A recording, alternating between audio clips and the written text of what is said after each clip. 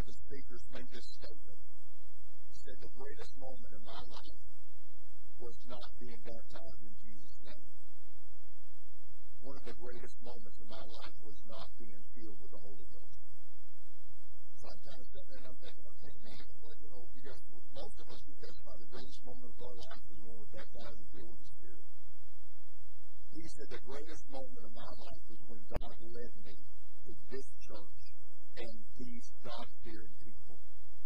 And when he said that, I mean, it just done something in me. And my wife told me, she said, we got people in this church who have that same kind of testimony, that they love this church and they're thankful that God led them here to this place. I'm so thankful to have people who feel that way about this church. Amen. I want to go to the book of Exodus, chapter 14 and verse 13 this morning. Exodus, chapter 14 and verse 13. Okay, we had some good preaching around here last Sunday. Brother Jeff did, they preached, and Wednesday night Jeff preached, and I had to come up behind these guys. I'm glad we're not in competition. Hello. And then you just deliver the word of the Lord. Exodus 14:13. The Lord's been speaking this into my heart all week long, and I want to share it with you this morning. Now, if you got Exodus chapter 14, verse 13, say, Lord. And Moses said unto the people, hear ye not, stand still, and see the salvation of the Lord, which he will show to you today. For the Egyptians whom you have seen today, you shall see them again no more forever. Somebody say, Lord. Look at verse 14. The Lord shall fight for you, and you shall hold your peace. Say it with me. The Lord shall fight for you, and you shall hold your peace. I don't say it again. The Lord shall fight for you, and you shall hold your peace. In other words, you ain't got to do anything. You just sit back and watch what God is about to do. Somebody say with me, God will fight for me. God will fight for me. I've got somebody on my side this morning. I said the Lord is on my side. The Lord is on your side this morning. Woo. Let's pray. Lift your heart to the Lord one more time. Come on, then you can be seated. Lift your heart to the Lord one more time. Now, Holy Ghost, I need your anointing this morning.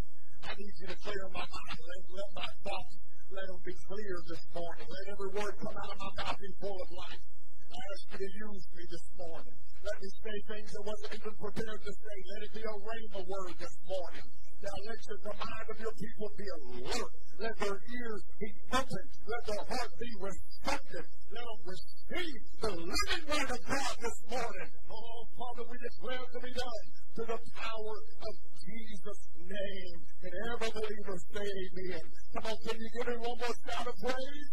All over the house. Come on, give God. Give the Lord. Give the Lord.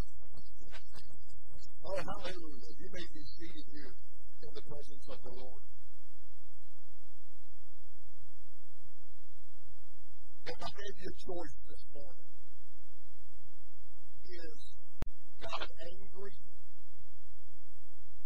or is God happy? Which would you be? Don't say it.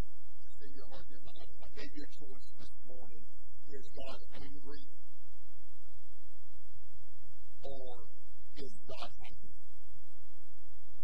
If I gave you a choice this morning, in your heart and your mind, do you see God as grumpy or do you see God as joyful? I'll be honest with you, all week long, I've had to, God led me to meditate upon the fact of seeing Him as a happy God. Because most people see Him as angry. Most people see Him as ready to pounce on you. But as I begin to force my heart, force my mind to simply meditate, and I confess out of my mouth that God, you are happy. You are happy this morning. God is happy this morning.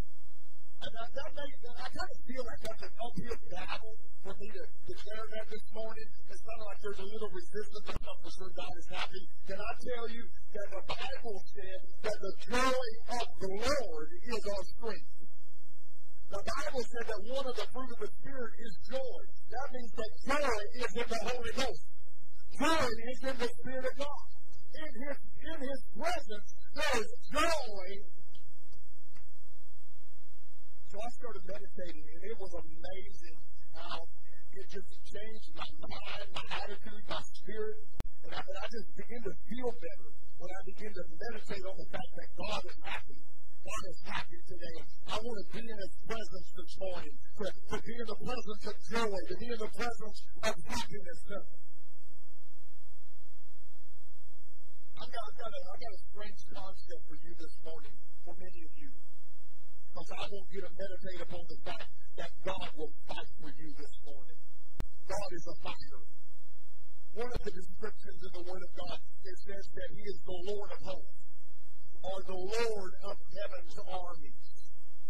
That means that God goes into battle. And the declaration in my scripture text this morning, Pharaoh was here, the army of the Egyptians was here.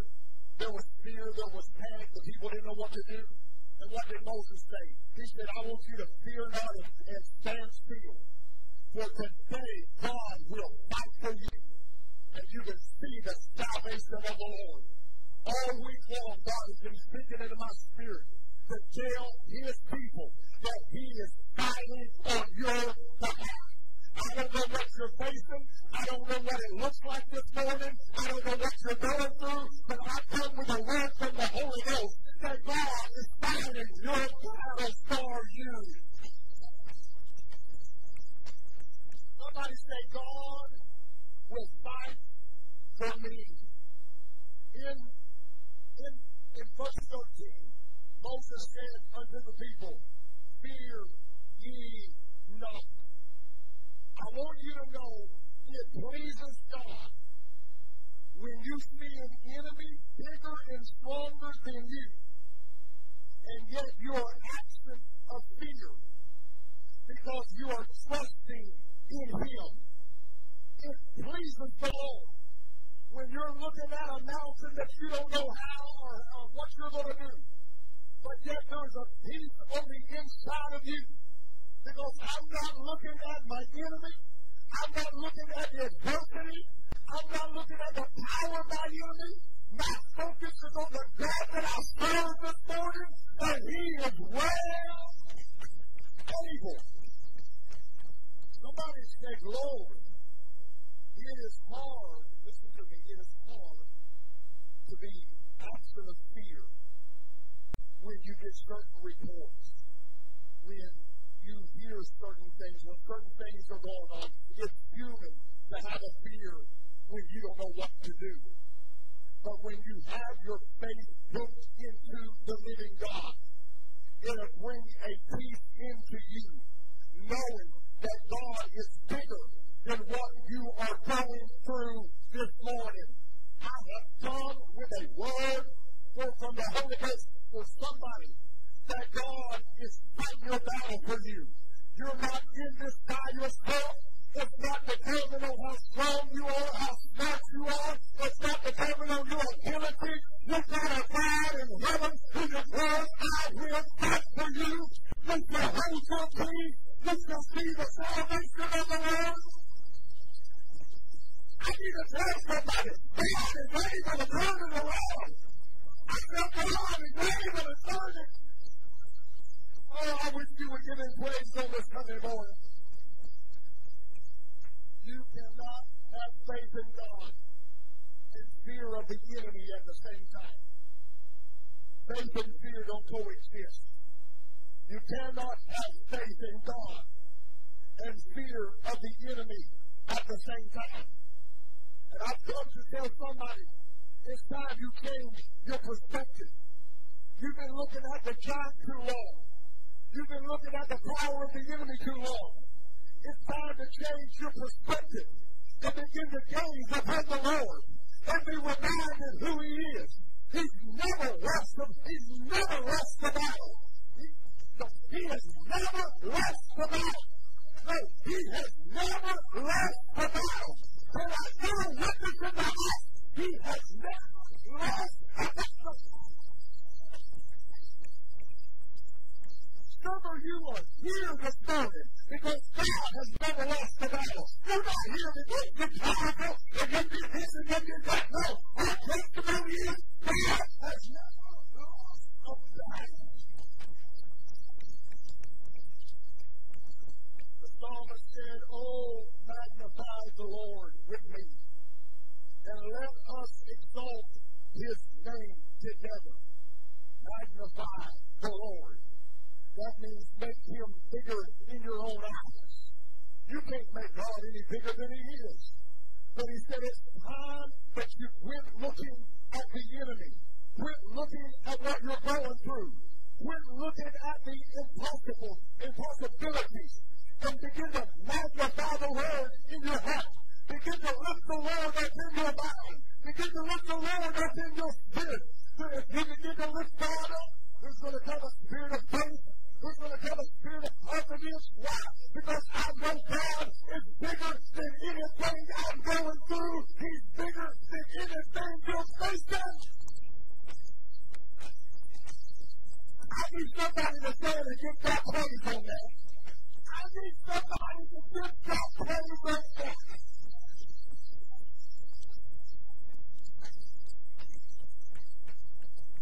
Do you believe this morning he's bigger?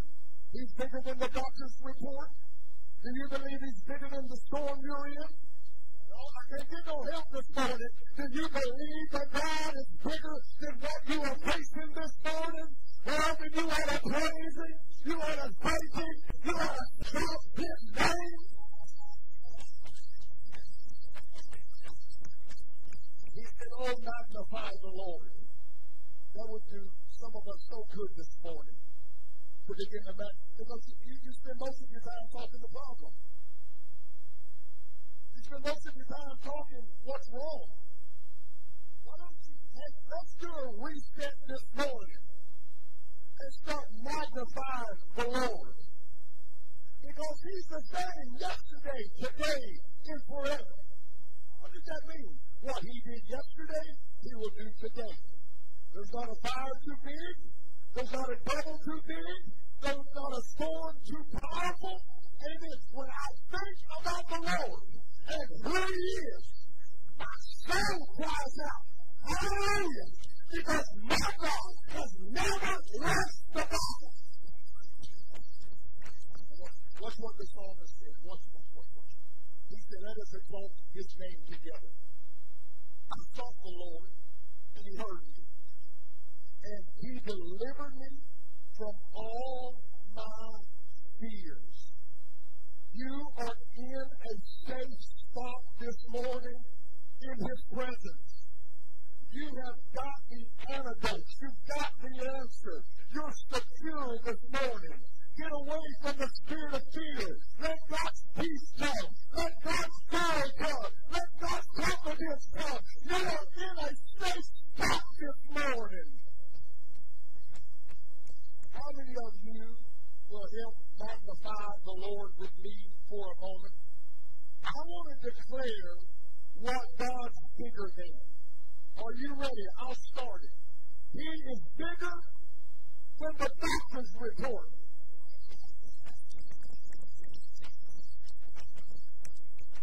Somebody help me. What's God bigger? What is he bigger than?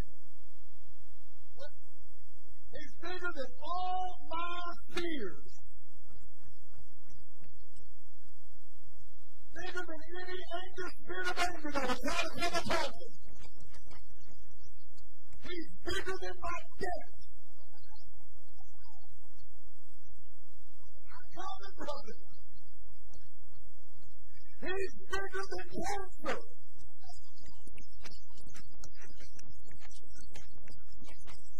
Somebody help me. He's bigger than my addiction.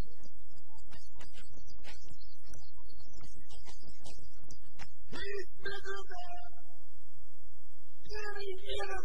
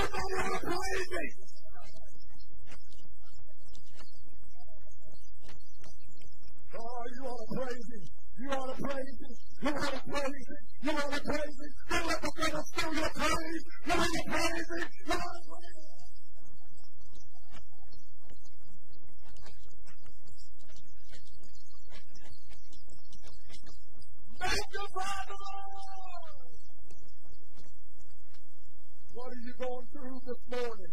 He's bigger than that. What are you going to listen? You can't have a testimony without a test. He's given, listen. He didn't speak this to the children of Israel when everything was good. No, the enemy was breathing down the neck, down the back. He said, you see that enemy? He said, fear not, for today you shall see the salvation of the Lord, for God shall fight for you. He's got you in a situation, not that you'll see the enemy, but you'll see how big God is. I know some of you been back for a minute, but I'm telling you, God's bigger than all of that. I think God's bigger than all of that.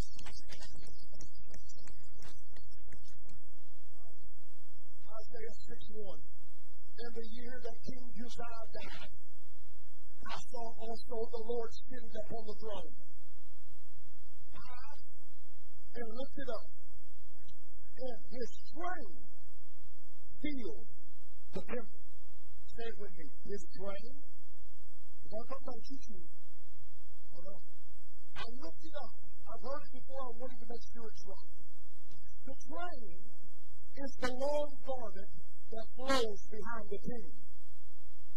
Every time a king would conquer another king, he would cut off his train and sew it on the back of his train. The more the king conquers, the longer his train is. And the Bible said that when I sing the Lord, his train filled the temple. Because he has conquered king, he's conquered fear, he's conquered division.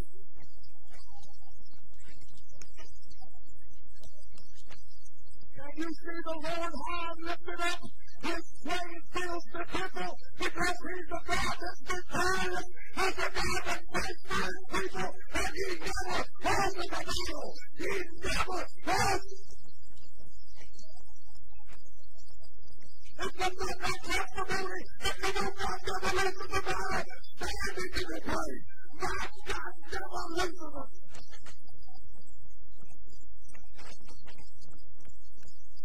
He never loses the battle. He never loses the battle. He never loses the battle.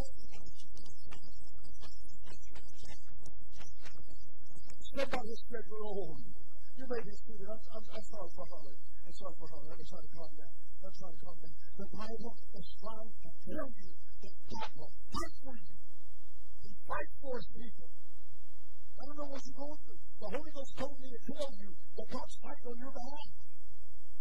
Well, it don't look like it. It don't feel like it. He ain't through yet. You're still living. You're still breathing.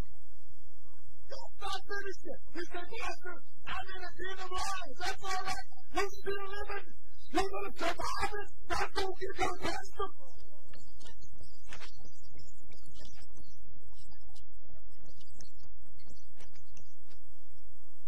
Somebody said, glory.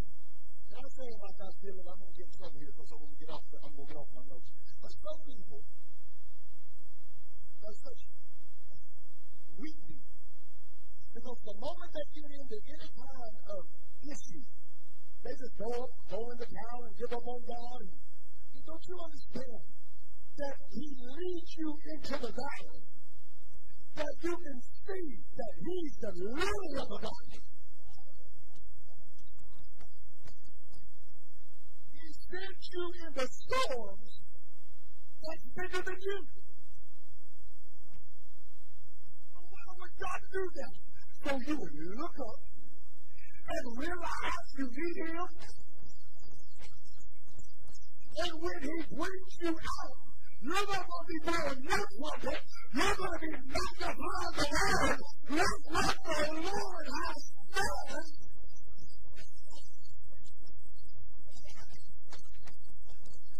If you're in something over your head, remember, it's not over his head. And he's not through. Put that in somebody's spirit right now. That's been fighting a battle for a minute. Put it in their spirit. when they feel like the water's over their head, but remind them right now it's not over your head. Hallelujah. They may feel like they're thinking, but God never thinks. Oh, glory. Deuteronomy 3:22. Ye shall not fear them, for the Lord your God, he shall fight for you. Deuteronomy 20:4. For the Lord your God is he that goeth with you to fight for you against your enemies to save you. God, I get a witness. So shall they fear the name of the Lord, talking about your enemies, from the west, and his glory from the rising of the sun. When the enemy shall come in like a flood, the Spirit of the Lord shall lift up a standard against him. God will fight your battles. God's fighting on your behalf. Can I get a witness? John 10:11. I'm trying to hurry.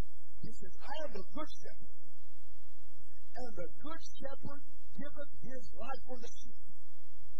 A hireling is not the shepherd whose own the sheep are not, seeing the wolf cometh and leave the sheep and fleeth. And the wolf catcheth them and scattereth the sheep. God said, I'm the good shepherd. And when the wolf comes in, I'm going to fight that wolf. He's not going to touch you. He's not going to have no power over you. I'm telling you on this Sunday morning that God will fight for you. God will fight for you.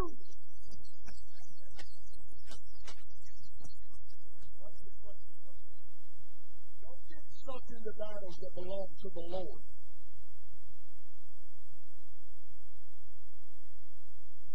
And I had a guy just mouthing, telling lies, and oh boy.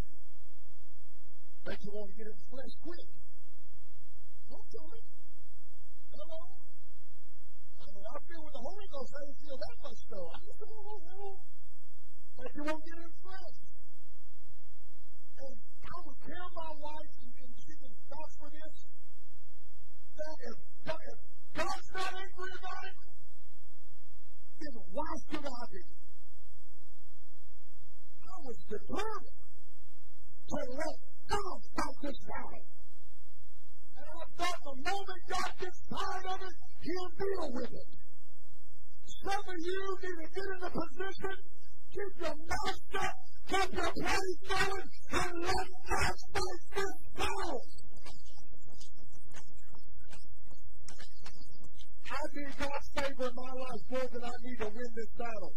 Amen. I want to keep my spirit right. I want to stay in a position where God will fight the battle. Because he can do more in a moment than I can ever do. I need God. Someone say amen.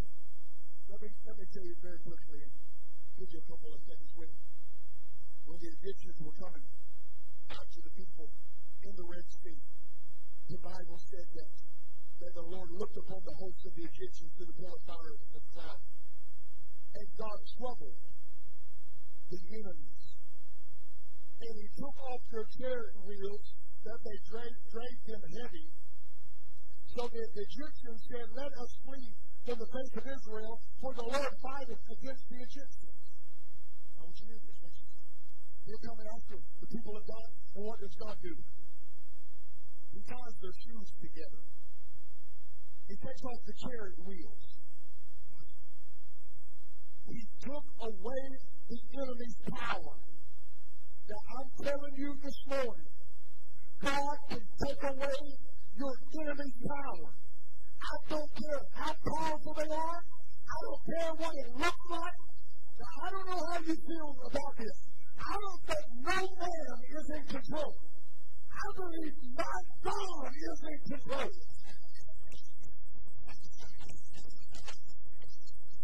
Let me just go. He will hide you from your enemies. Where they can't find you.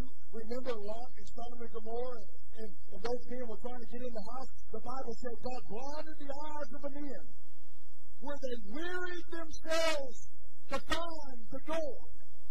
God will blind the eyes of your enemies so they cannot find you, cannot touch you. I've come with a message started. You're not fighting by yourself, but God is fighting for you. Come on, if you know that to be true, give him a shout of praise. Come on, give God a shout of praise.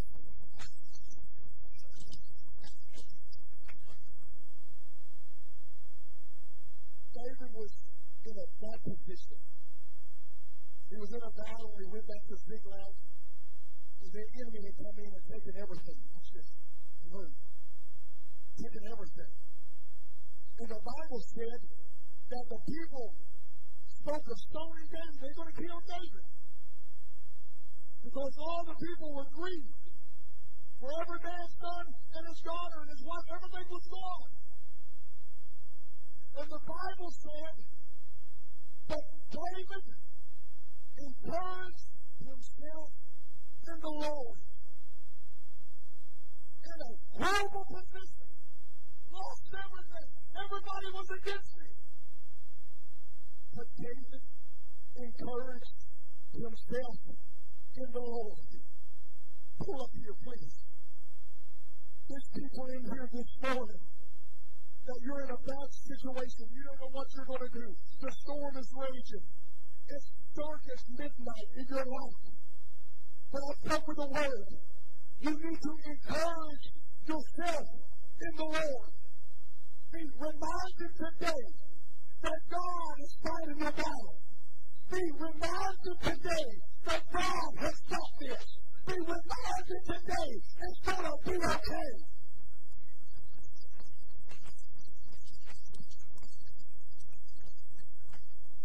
Encourage yourself in the Lord this morning. Magnify the Lord this morning. You're fussing and cussing and slamming doors and throwing hammers. It ain't going to fix anything. But if you'll stand still for a moment and you begin to magnify the Lord, encourage yourself in the Lord. Encourage yourself in the Lord. Somebody needs to encourage themselves in the Lord. Somebody needs to encourage themselves in the Lord. Lift your hands. Lift your heart. Lift your voice. Begin to encourage yourself in the Lord. All week long, you've been speaking the problem. All week long, you've been talking about the problem. It's time to stop it right now and encourage yourself in the Lord. It's time to magnify the Lord.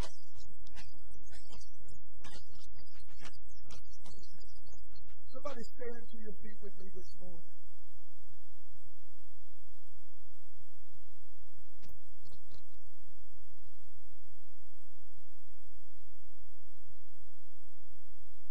Sometimes the people that God is trying to reach the hardest is the hardest people to reach. I had a little bird that stuck in my garage. I had the garage door open, a little bird flew in there. I did everything trying to get that little bird out. That thing was flapping its wings. It was flying back into the window. It was flying into the wall. And all I was trying to do is get it to a place of safety, to a place of freedom. Now, I know for a fact that there's people in here that you've been going through hell, and you've been fighting an enemy, and the devil told you it's always going to be like this. But I tell you, the best thing you can do right now is encourage yourself in the Lord, and begin to magnify God, begin to lift your praise for it. I can't do that praising. There's not enough around praising.